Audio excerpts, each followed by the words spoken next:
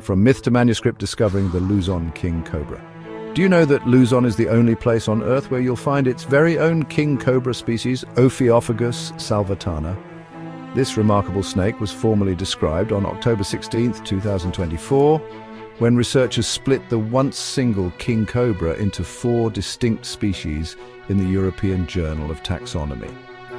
Unlike its continental cousins, the Luzon king cobra is endemic to the island's northern forests and can exceed 3 meters in length, yet it was hiding in plain sight until last year.